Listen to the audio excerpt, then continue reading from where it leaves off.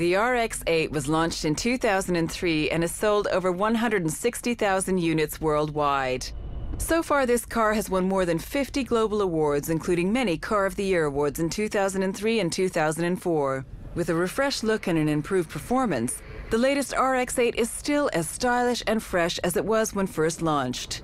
The Mazda RX-8's most unique feature has to be its Renesys rotary engine Genesis engine, which generates an incredible 232 bhp from a comparatively small, naturally aspirated 1.3 liters.